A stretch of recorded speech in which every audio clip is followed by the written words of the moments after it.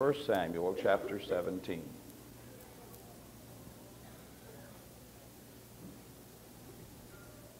The setting of this passage is interesting. Jesse is the proud father of 8 sons. The 3 oldest boys are in the army, making it necessary for the youngest one to assume some extra work at home. David, the youngest one, is faithfully fulfilling his responsibilities, tending the sheep, taking care of whatever his father asked him to do.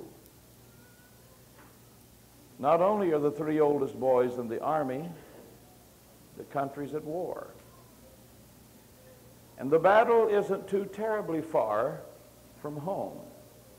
I don't really know how far, but it wasn't too far. And Jesse was just like the rest of we fathers, had a vital concern about his boys. Apparently he hadn't heard from them for a little while, and he wondered how they were doing.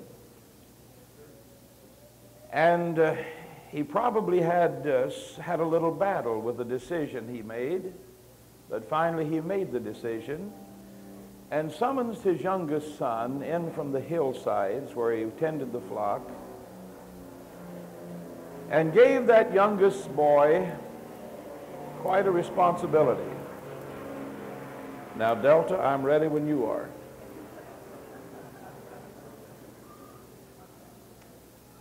He gave that youngest son quite a responsibility. He said, David, I want you to go down to the battle. And I want you to check on your brothers and see how they're doing. Didn't have to ask David twice. He said, I want you to take some food, some things to eat down to them. Here's some cheese I want you to take down to the captain. And I want you to bring me back a report. I'm worried about my boys. They're in battle. I just want to hear that everything is all right. I understand that. You fathers do too. That's where the reading of the scripture begins in verse 20 of 1 Samuel chapter 17. And David rose up early in the morning and left the sheep with the keeper, and took and went as Jesse had commanded him. And he came to the trench as the host was going forth to the fight, and shouted for the battle. For Israel and the Philistines had put the battle in array, army against army. And David left his carriage in the hand of the keeper of the carriage, and ran into the army, and came and saluted his brethren. And as he talked with them, behold, there came up the champion of the Philistine of Gath, Goliath by name, out of the armies of the Philistine, and spake according to the same words, and David heard them. And all the men of Israel, when they saw the man, fled from him, and were sore afraid. And the man of Israel said, Have ye seen this man that is come up? Surely to defy Israel is he come up, and it shall be that the man who killeth him, the king will enrich him with great riches, and will give him his daughter, and will make his father's house free in Israel. And David spake to the men that stood by him, saying, Now what shall be done to the man that killeth this Philistine, and taketh away the reproach from Israel?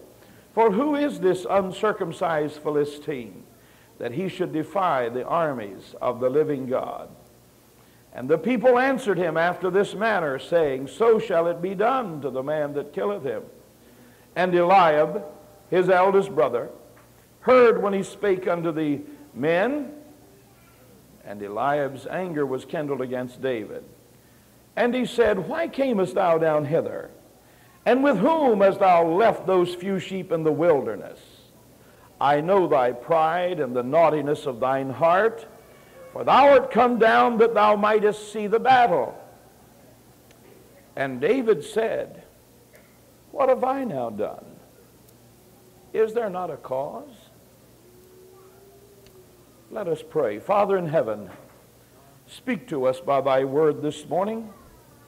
Somehow I pray that the soul that works in the vineyard of the Lord but is here today, whose spirit has gone sour or flat, I pray that in their heart and life and ministry you will renew the vision of the cause.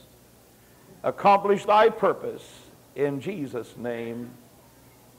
Amen.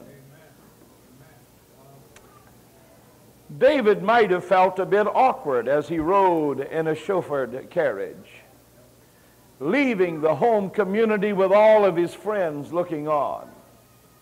But he was going on a mission. He could hardly wait to get there.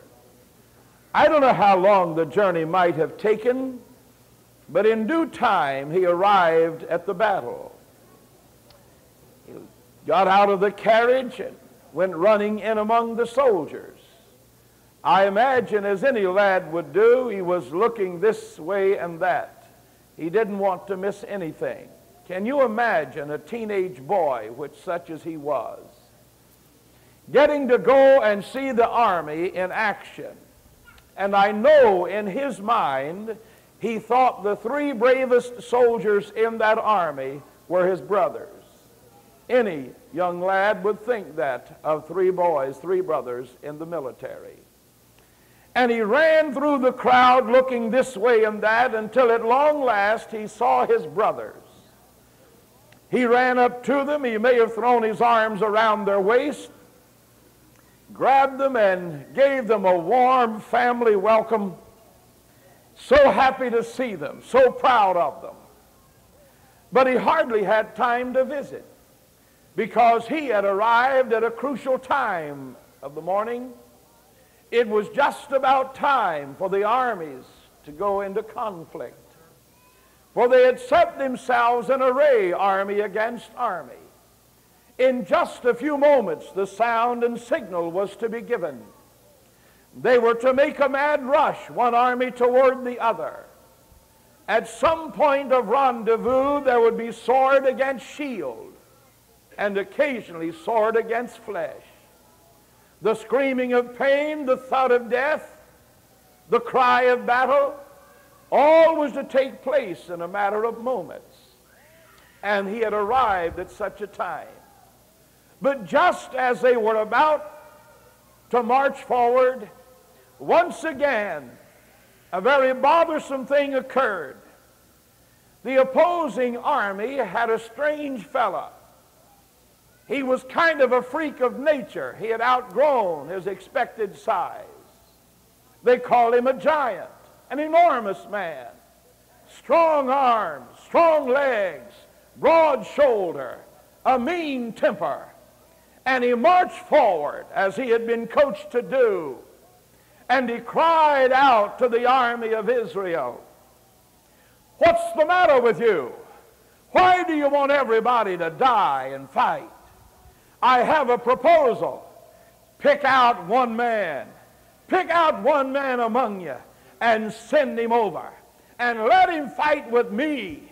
There's no point in everybody fighting and everybody risking life and limb. Send one man. And if he can whip me," I suppose he paused to laugh, a little hellish laugh.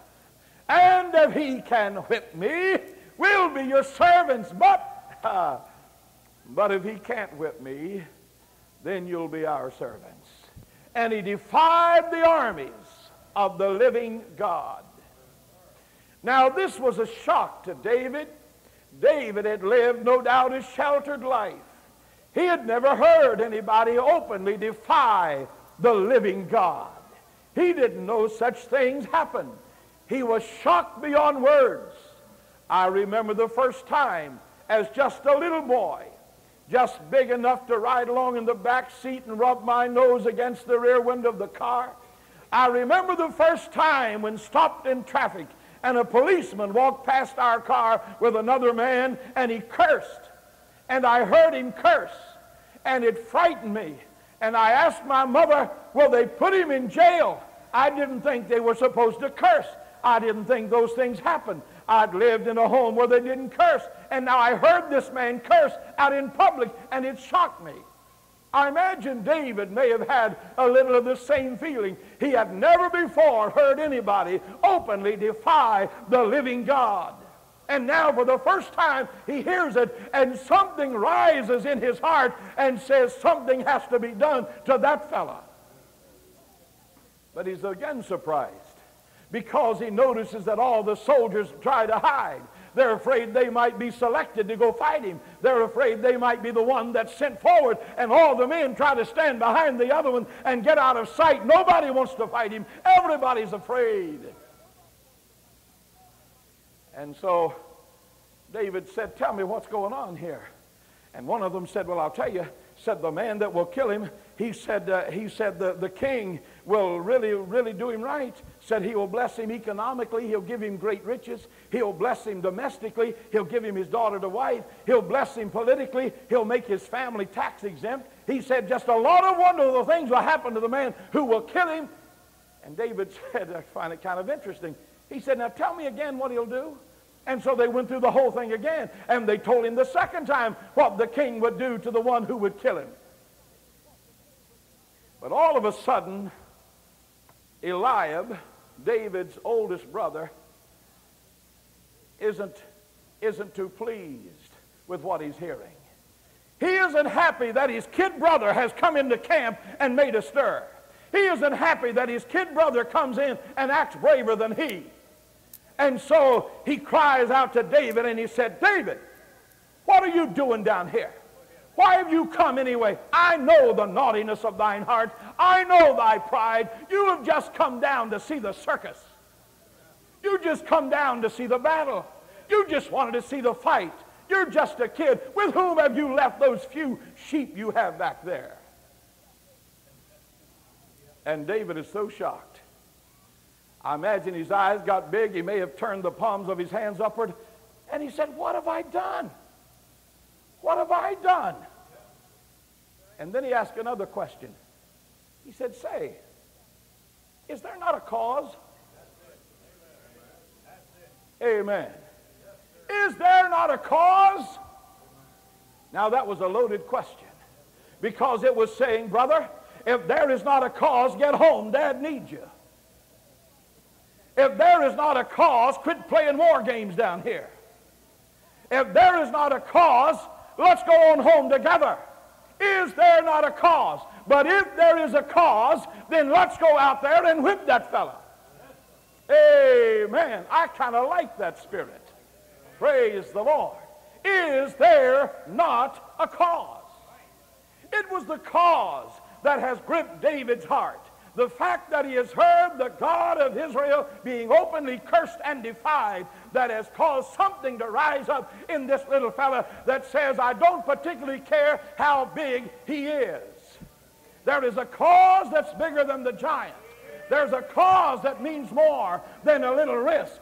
There's a cause that exceeds the impending danger. There is a cause that motivates us to do something about the problem at hand.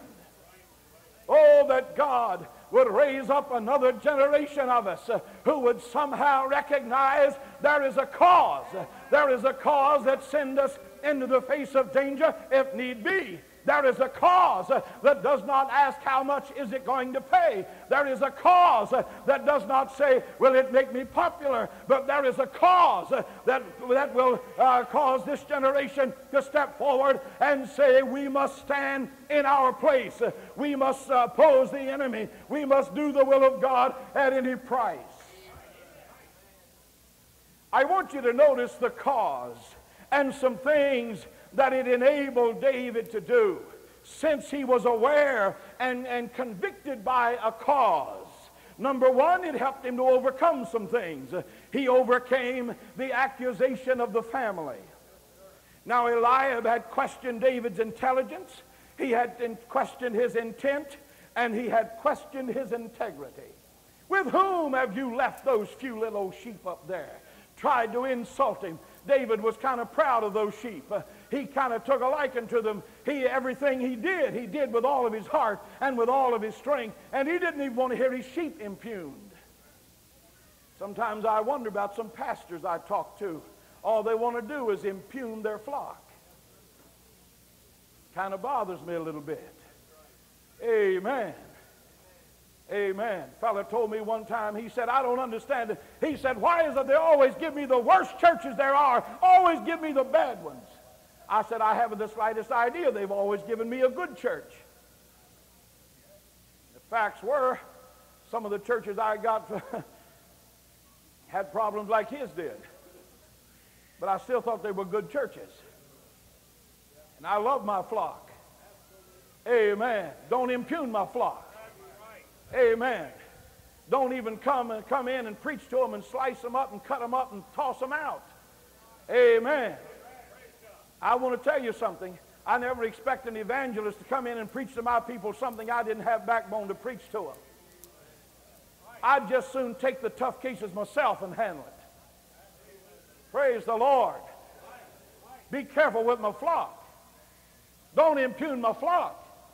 And he said, with whom have you left those few little sheep up there? The easiest thing in the world for David to have done would have been, look, Eliab, I didn't mean to cause a problem. Listen, I'll run home. I'll get out of your way. I'm sorry, I'm sorry, I'm sorry. And he could have gone home and said, Dad, they're doing fine. And he could have gone out and told his buddies, I saw the battle and I saw the giant. And he could have been somewhat of a hero. But there was a cause that wouldn't let him back out that easily. There was a cause that wouldn't let him run home that quickly. There was a cause. He didn't enjoy being in conflict with his brother. Not at all. But there was a cause that meant if my family will not go along, if my family objects, if my family turns me out, if my family refuses to follow, I still will stay true to the cause, because it goes deeper than just my emotion. It has captured my soul. It has captured my heart. It has consumed my life. There is a cause, and if my family rejects me because of it, just so let it be, for the cause is bigger than anything else in all the world. Because he was consumed with the cause, he overcame the evaluation of authority. I want you to notice somebody heard that, hey, David's willing to fight this giant. And somebody went running straight to the king and said, look, I believe we've got a guy. I believe we have a candidate. I believe we have somebody who will take him on. And he said, let me see him. And David was brought in. And immediately, the interview didn't go so well. And David spake to and then we noticed that Saul said to David, when David came in before him in verse 33, Saul said to David, he said, you can't do it. Thou art not able to go against this Philistine to fight with him, for thou art but a youth, and he a man of war from his youth. He said you can't do it. And I want you to notice this isn't a Monday morning quarterback that's telling him how it ought to be done. This is the king himself. This is the commander-in-chief. And he's saying you can't do it. It can't be done. It's impossible. He may have said, I appreciate your zeal and your youthful ambition, but I'm not going to allow it. You can't do it. It's a mismatch beyond description. I'm not going to allow it. And David could have very easily said, long live the king. Thank you very much. And he could have gone home and boasted to all of his buddies. I saw the battle, I saw my brothers, I saw the giant, and I volunteered to fight, and I got before the king, and I would have fought him, but the king said I couldn't, and you know, when he speaks, that's law, and so I really wanted to, and he would have been a hero in his own sorts. But there was a cause, and somehow the cause helped him to rise above the evaluation of authority. I am not suggesting insubordination. I am not suggesting that you have an independent streak in you that nobody can tell you what to do and you reject all counsel. That's not what I'm saying. But I'm saying that the cause has to be first in our hearts. And if somebody says, well, you're called to the mission field, you say, but you can't go because you don't have all the faculties you need to go there, or you don't have it all in order, respect what they say. But if God has placed a call, and if God has given the burden, and if God has spoken, remember the cause supersedes everything else. Hallelujah. I remember learning of a certain conference. Had a little church in it. There was a place where they sent the fellows to see if they would make it or not. The fellow would go there for a year or so, and if he made it, well, he was all right, and they'd send him somewhere else. But it was a testing place because some of them didn't make it. It was a hard place. And they sent them there because it was the toughest place in the conference. And they would go down there, and some would fall by the wayside and decide they weren't called to preach after all. One of those places, you know. And at the time I'm speaking of, it was closed. They didn't have anybody to sacrifice to send them. And so it was closed. But one young man who had a local preacher's license in one of the churches called the official. And he said, I believe the Lord would like me to go down and start holding services in that church. And the conference president kind of chuckled, and he said, well, if you want to go, come by and I'll give you a key. He gave him a key and thought it'd be the last to hear of him. But lo and behold, a month later, he got a report. Now, that's unusual within itself. Sometimes the fellow who pastors the big churches don't get around to making the report. Shame on you. But say, a month later he got a report, and they had a few people coming to church down there. The next month they got another report, and the crowd was growing. And then, lo and behold, the thing that the conference president didn't want to happen did happen.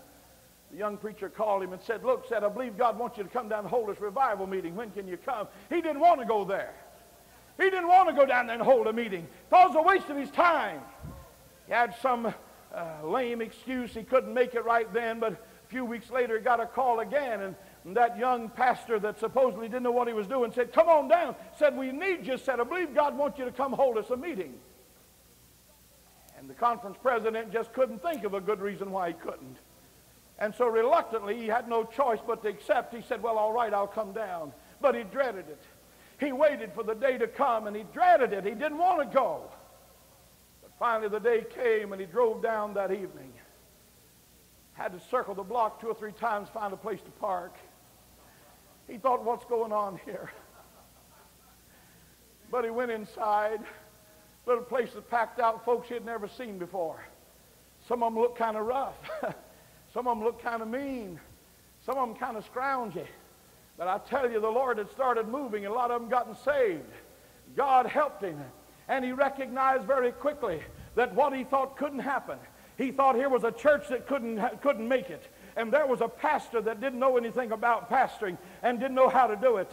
And he thought surely it was destined for failure. But now he saw differently. A cause had captured the heart of a young man. And God had spoken. And in spite of all the reasons why it shouldn't work and couldn't work, the young man hadn't been told, or he hadn't listened when they'd told him it couldn't happen. And he was following a cause. He was following his heart. And he marched on. God gave him a powerful congregation, many converts, and be my guess that the church is doing quite well even to this day. There is a cause, ladies and gentlemen. Somehow the 1,000 people or so who's gathered on this campground could somehow dust off the cause and get a fresh look at it and begin to realize we have a reason, we have a purpose, there is something that we must do, and we have the power by God's grace to get it done. We would march on in the face of opposition. We would defy the obstacles because a cause has consumed our hearts. We would not be so easily blown over by every little wind of discouragement. Every little rumor somebody starts about us, we wouldn't throw our hands up and run trembling to our corner. We would march on. The cause will motivate us more than that. We wouldn't have time to stop and get in little feuds one with another. There's a cause that's calling us. We haven't time to waste our time and our energy putting out these little fires that everybody's trying to start about us. There's a cause that consumes our heart, and we must march on. We must accomplish the mission. We cannot be distracted. We will not be distracted. There is a cause. The king said, David, you can't do it. I'm the authority, and I'm saying you can't do it. But David said, read my resume again. Amen. David said unto Saul, let me tell you, let me go through my resume with you. He said, thy servant kept his father's sheep, and there came a lion and a bear and took a lamb out of the flock. And I went out after him. Amen. And smote him and delivered it out of his mouth. And when he rose up against me.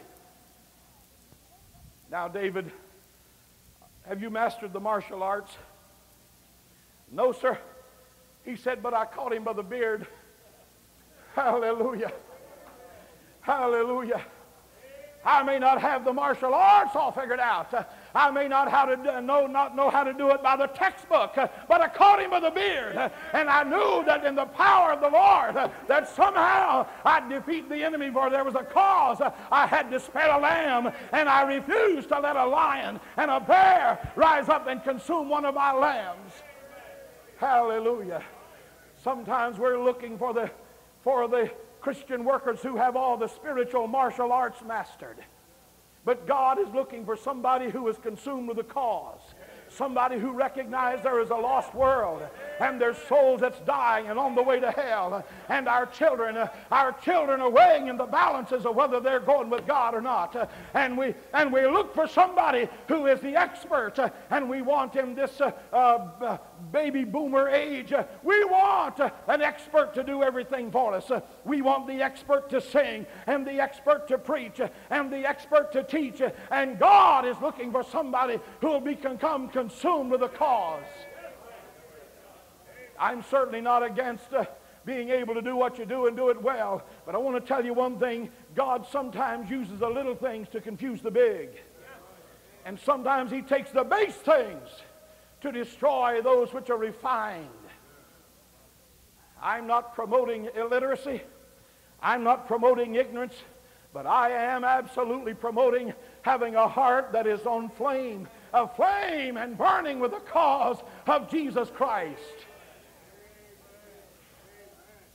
I'd rather have a pastor that I had to help him read his scripture whose heart was aflame than somebody who could quote Shakespeare to me but whose heart was cold and stiff and formal.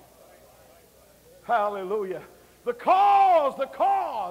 But the good news is you may have an education and still be burning with the cause. He said, I caught him by the beard, and I killed him. And I went out after him and smote him and caught him by the beard, and thy servant slew both the lion and the bear, and this uncircumcised Philistine shall be as one of them, seeing he hath defied the armies of the living God. He didn't say because I don't like his looks. He didn't say because I don't like the Philistines. He said the cause. Because he hath defied the armies of the living God, and he must give an account of himself. Amen. We're not out trying to turn the world upside down because I don't like rock music. I'm not out trying to preach because I don't like long hair on guys or earrings in their ears. I'm not out because I don't like the immorality of our day, though all of those things be true.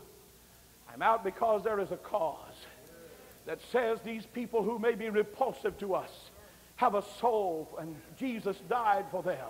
And somehow I've got to love that soul. I may despise their ways. I may be offended by their lifestyle, but I love their soul, and that is the cause. Amen. Is there not a cause? I would to God that somehow we would recognize that we stand on the brink of a grave danger. And that grave danger is this, that we get caught up into celebrating our culture and forget to celebrate our Christ. Hear me. I thank God for a godly subculture in which we live. But let us not be guilty of just celebrating our little subculture more than we celebrate our risen Lord. Hallelujah. There is a cause. There is a cause, and the cause is Jesus Christ. He overcame the evaluation of authority. And finally, after he had gone through his resume with such detail, David said, moreover, the Lord has delivered me out of the paw of the lion and out of the paw of the bear. He will deliver me out of the hand of this Philistine. And Saul said unto David, what else could he say? He said, well, go and the Lord be with you. Hallelujah. He saw a determination in his eye. He saw that here is a young man who his cause and his conviction will take him farther than physical strength. It'll take him farther than training. It'll take him farther than everything else. He saw fire in his eye that he could not put out. And he said, go, and the Lord be with you. And then he had another thought. I think he felt sorry for David. He said, well, David, let me do something for you. And he said, here is my armor. He didn't say run down and get to the clothing issue department and get an issue of battle fatigues. No. He said, here is my armor. Take it. I think it was his way of saying, here, I care, and I feel kind of guilty about sending you. But here, take my armor. And David looked at it, and David put it all on. And then he found he had one more thing to overcome. He had to overcome the decoration of Saul's armor. I imagine it was quite striking. There are a lot of people who have done quite well in the cause until they got a few stripes on their shoulder. Haven't been worth their salt since then. Never again do they preach a simple gospel message. Amen. Feel like if they can't preach something high and soaring and technical and controversial, that they're a little shallow. Tell some lost soul that Jesus loves them and that they can be saved and they can have their sins forgiven. Messages don't get any greater than that. But now he's decorated. He has on Saul's armor, and he could have peeked out between and said, it doesn't fit, I'll have to go home. And he could have gone home now. And he could have bragged to his buddies, I saw the battle. I saw the army. I saw the giant. I offered to fight him. I got to see the king and finally talked the king into letting me. And the only thing that kept me from it was he didn't have a uniform to fit me. And all of his buddies would have just marveled at him, and he had been a hero. But there was a cause that wouldn't let him go home now. Oh, may the cause somehow burn in our hearts that will keep us from tossing in the towel so quickly. Every time the battle gets hard, somebody thinks of quitting. Somebody thinks they need a new church every 6 months just because the battle got hard. No, you need fresh oil. You need help. You need the Spirit of God to touch and anoint you all over again so that you can stand in the battle and be consumed of a cause and fight devils if you have to. And hold on and not run home every time the going gets tough or the uniform doesn't fit just right. But he overcame the being decorated, and he began to toss a head helmet this way and a coat of mail another way and some leg shields another direction. What are you doing, David? He said, I can't fight like this. I'm not comfortable. There's some people who are trying to preach the gospel absolutely, completely out of your comfort zone. And you wonder why you're not doing anything for the Lord. You're trying to preach somebody else's gospel. You're trying to preach somebody else's standards.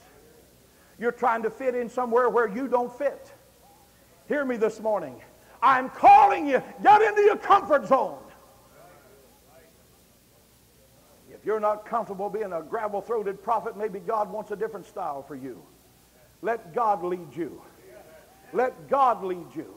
Let God fashion your ministry the way He pleases. Get into your comfort zone so that you can be effective for the Lord Jesus Christ. Trying to be a missionary when you need to be a pastor, get into your comfort zone. Trying to be a pastor when you're supposed to be a missionary, get into your comfort zone. Trying to be an evangelist when you're supposed to be a pastor, get into your comfort zone. Amen. The will of God is your comfort zone. Stay in it. You go home and try to preach Brother Newton's sermons, I don't have to worry about you trying to preach mine.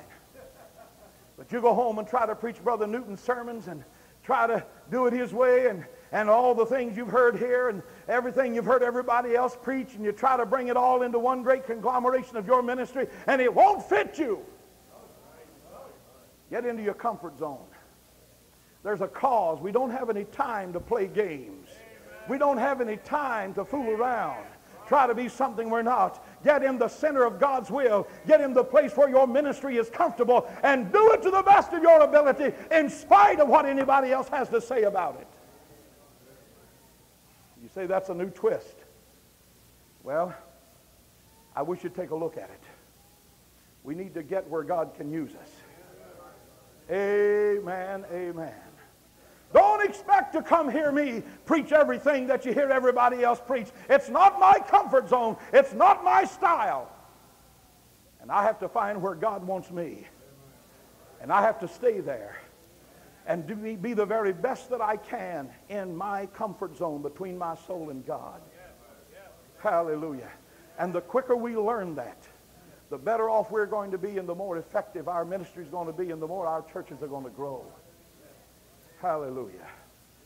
Amen. That wasn't in my notes, but the Holy Spirit brought it to me, and I wanted to share it with you.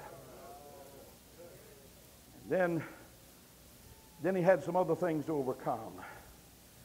He had to overcome the intimidation by Goliath. He picks up 5 rocks, heads out to the battle. He's not overly concerned about any of the asceticism or if there's an ambiance around here. He simply says, let's get to the battle. And he takes what he's comfortable with and goes to war. Oh, may God help us. He marched, and then Goliath began to intimidate him. I read when the Philistine looked about and saw David, he disdained him, for he was but a youth and ruddy and of fair countenance. Plain English, saying you didn't even shave yet. That's what it's telling us. And there he was. And a giant looked at him and disdained him. And the giant said, am I a dog that thou camest to me with staves? And the Philistine made the one great mistake of his life. And he cursed David by his gods. That's the core of this cause. That's why David's here anyway. That's what caused his heart to start beating fast in the beginning, was when he heard him taking the name of his God in vain and defying the God of Israel. And now the giant does it again, and he curses him in the name of his gods. And the cause stands straight up in David's soul. Hallelujah. Hallelujah. Oh, ladies and gentlemen, there is a cause. Even when you're cursed and ridiculed and opposed, there is a cause. I talked with a young pastor not long ago who was having problems in his church. And he asked me, he said, tell me, he said, should I address these problems in preaching? I said, listen to me real well. I said, you listen real close. I knew he had about 3 or 4 steps that led up to his platform, up to his pulpit. I said, you may battle with those problems all week long. You may wake up with them on your mind, and you may go to bed with them on your mind. I said, but when you walk up those steps to that pulpit, remember, with every step up, you're rising above it, and you're going to preach the gospel of Jesus Christ.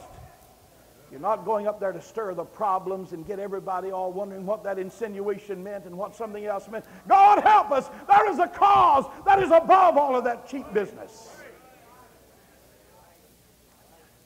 Walk up these steps right here to this platform. Every step we're rising above the pettiness. Every step we're rising above the differences. Every step we're rising above the feuding. We're rising above it because there is a cause, and the Word of God must be proclaimed in spite of differences that may prevail, in spite of feuds that might be going on. We rise above it for the cause sake. Hallelujah. Hallelujah. You know the story. It ends rather unexpectedly. The giant cheated. He said it's going to be one-on-one. And he brought another fellow along to bear his shield for him. It's already 2-on-1. The devil will lie to you every time. He'll play dirty every chance he gets. Hallelujah. But David had a cause that was motivating him. And he had a God that was the God of the cause. And he did what God asked him to do. And the battle was won. The giant was slain. We need to kill some giants in this day. We need to kill some giants. There are some giants that are kidnapping your children and mine. They're kidnapping them. They're taking them away.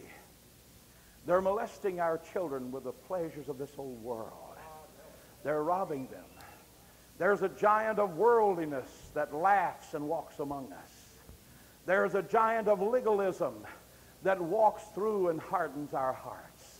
There are giants in our crowd that need to be slain, and the cause must rise. Otherwise, we'll fade away. We'll whimper into our corners. We'll find refuge in our smallness, in our exclusivity, in trying to be homogeneous.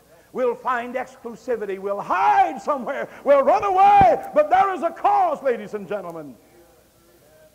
If we're not careful, we'll gather in and close our doors and hide from the world. And only want those people to come in with us who are ready for membership. But we're running from the cause. There is a cause, hear me. There is a cause. We have to make a choice. We have to make a choice. Is our ministry and is our church, is it going to be a museum or is it going to be a hospital?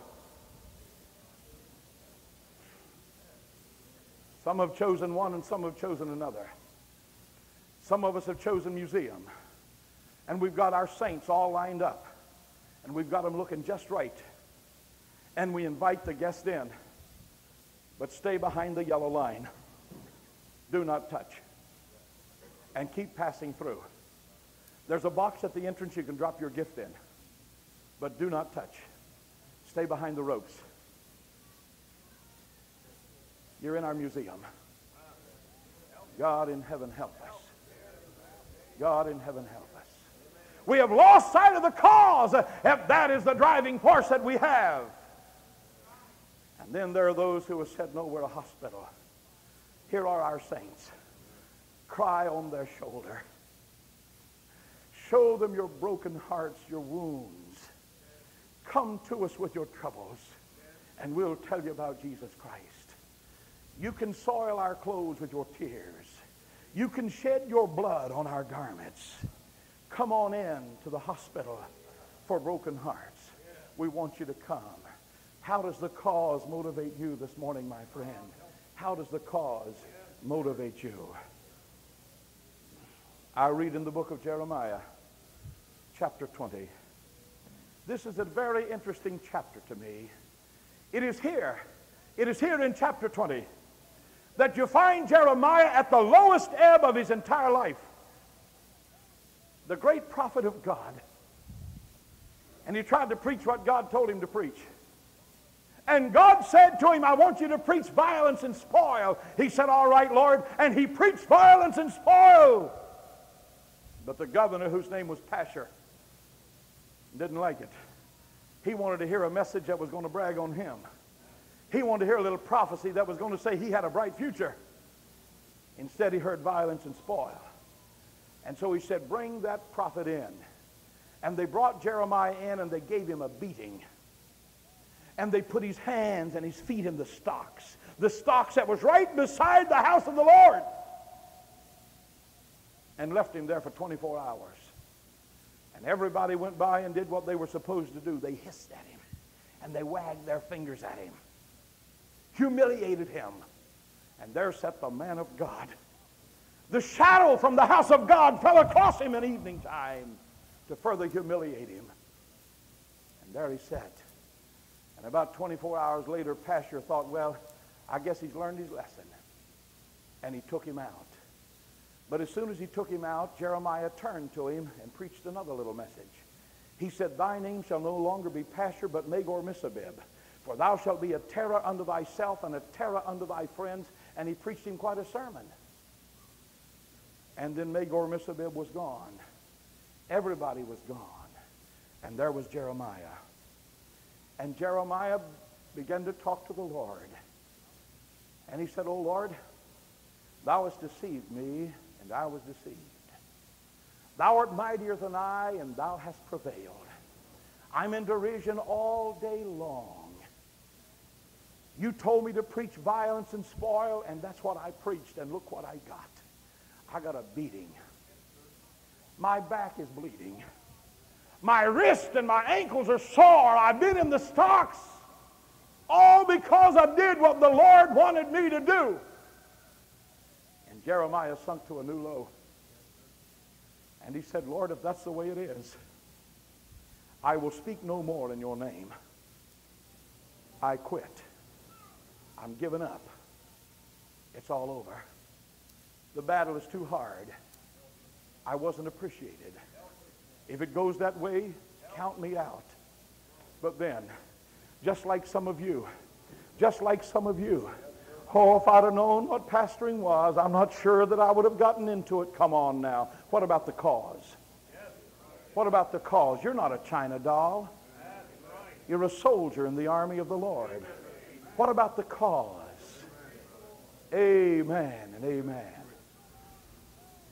And he said, "I'll speak no more in his name." And some of you have thought about quitting, becoming a contractor, a car salesman, or going into insurance, or some other noble trade. Thought about quitting. Look down the road at your retirement. There wasn't anything there because you've been in the ministry all your life. And the devil said, "Kind of got a raw deal, didn't you?" And all those people who liked you so well back in your heyday came down when your health was gone. They all said, "He sure was a nice fellow, wasn't he?" And that's about the end of it. And the devil said, "Didn't amount to much, did it?" And somebody said, "I'll speak no more in his name. I quit. I'm giving up." But wait a minute. Jeremiah had no sooner said that than he said, "Wait a minute, Lord." He said, "No, Lord, I take it back." He said, "For your word is burning. It's burning like a furnace, like a fire in my bones. And I cannot be quiet. I will preach. I will declare the word of the Lord. I will not quit. I'm not tossing in the towel. There is a cause, and the word of God is burning, burning, burning in my soul. And in spite of all the devils in hell, in spite of every demon, I'm going to stay true to the cause. I'm going to preach the gospel. I'm going to sing. I'm going to teach. I'm going to pray. Whatever God asks me to do, I'm going to do it, not for riches, not for fame, not because Grandma wanted me to, but because there is a cause. And the cause has consumed my heart. Hallelujah, hallelujah. Ladies and gentlemen, if there is no cause, hear me now. If there is no cause,